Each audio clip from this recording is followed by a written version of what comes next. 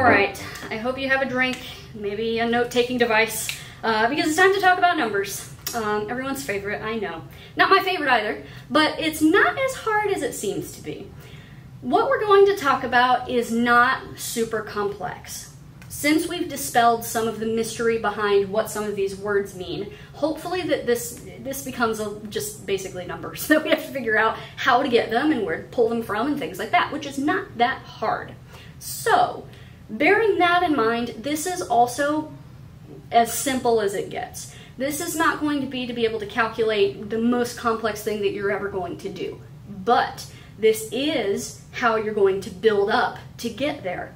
Think of this as a building block, basically. These two equations, when used together, is going to give you yardage. So if you need to calculate yardage in a particular way, later on down the line when you are a more advanced weaver, then you can do that using these same sort of kind of pathways here, but with extra steps included. But let's back all the way up to simple stuff and start with just this.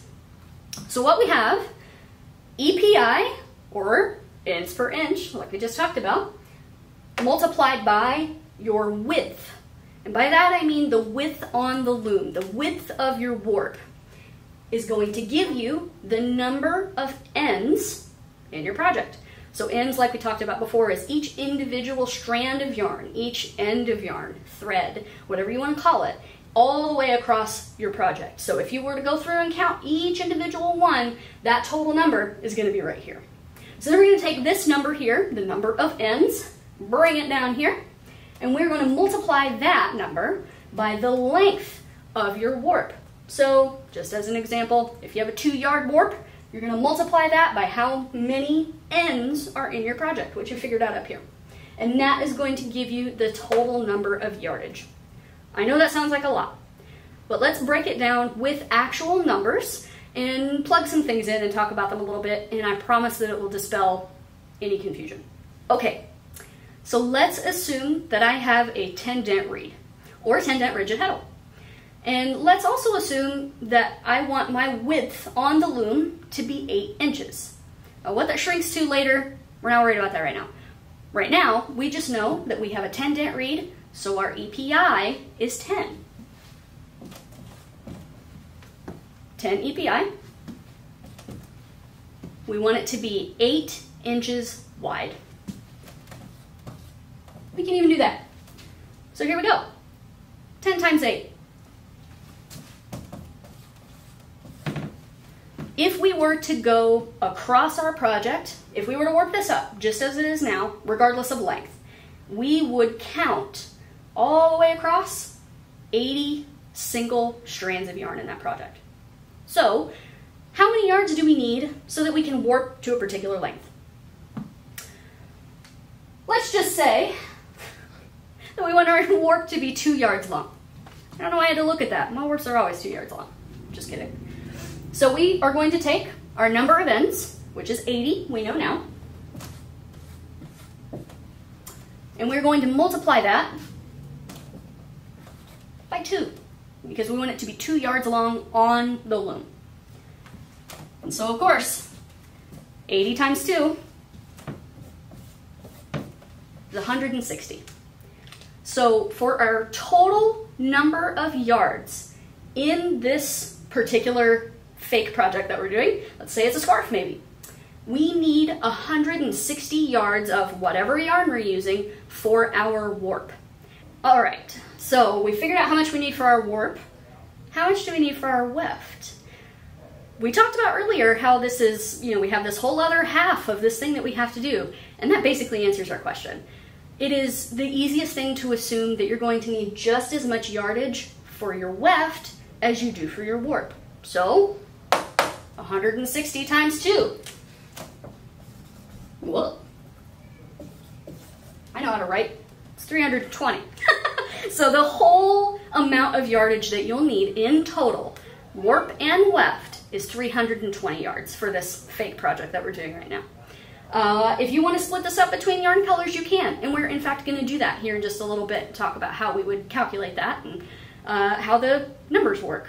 And it's a hint, it's all the same. It works out exactly the same. So let's actually do another one, another sample here with a little bit of a twist.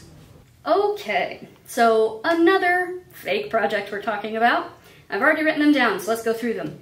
We are looking at 15 ends per inch, so I probably have a 15 dent reed or a 15 dent heddle. We are going to do a width on the loom of 20 inches.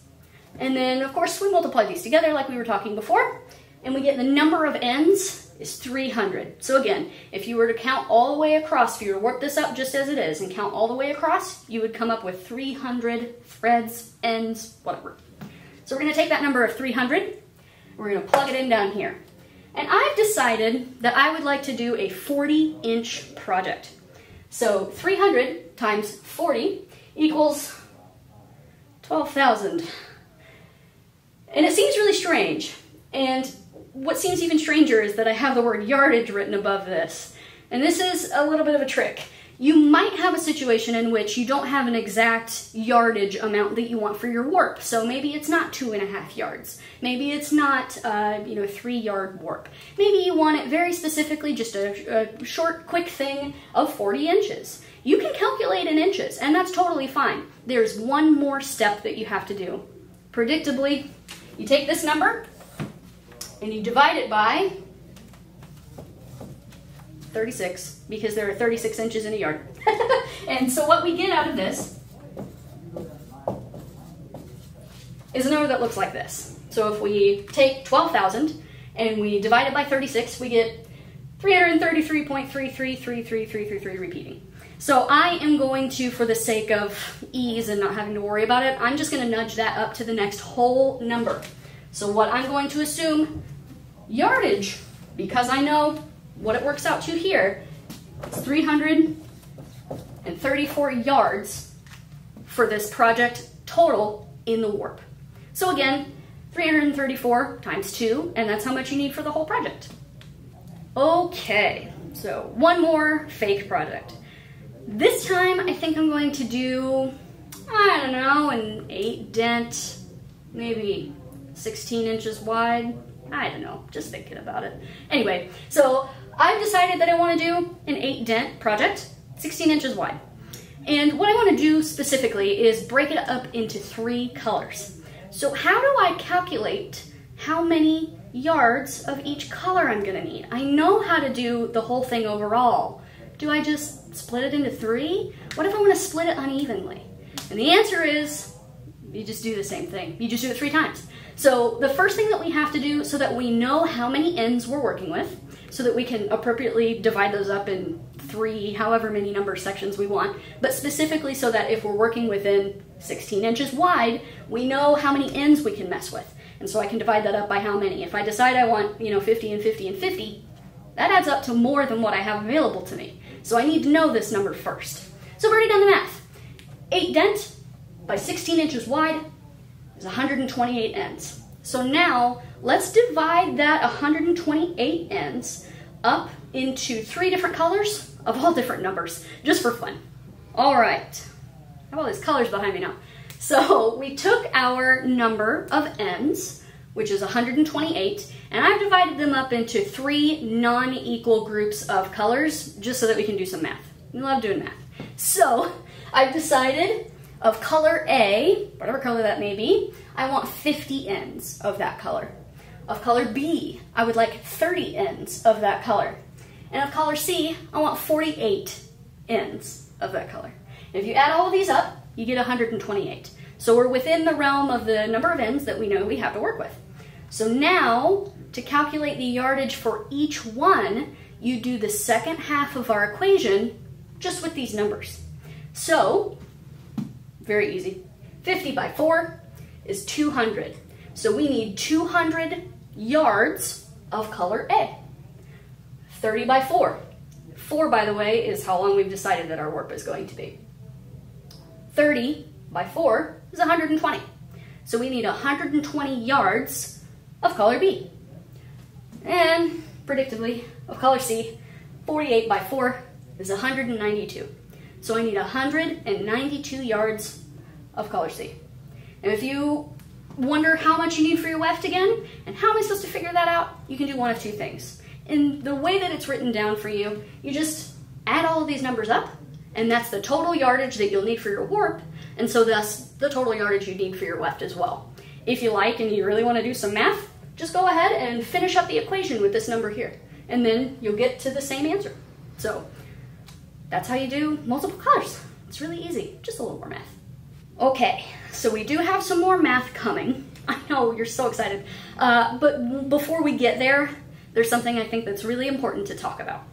And I had mentioned balance before when we were talking about lingo, and I also mentioned that there might be some situations where you may not do a balanced weave. There are warp-faced weaves and weft-faced weaves and things of that nature, and in which case, the stuff that I'm doing here, and specifically in reference to saying that you're going to need as much warp as your weft and vice versa, is not going to apply. So there are going to be situations that you might come across as you advance in your warping career that the math just doesn't shake out. That's a little more complicated than what we're talking about right now, and I'm not going to get into it. So just something to bear in mind for the future as you move along, that these equations certainly will work for some things, but not necessarily for everything. Like I said at the very beginning, this is something that you should consider a building block. This is as simple as it gets, but it is something that you can improve upon and that you can add to as your knowledge grows. So just bear in mind in the future, if you decide to do something like a rep weave or maybe crop brogged or something like that, that this math might not work for you. And that's okay. Just bear that in mind.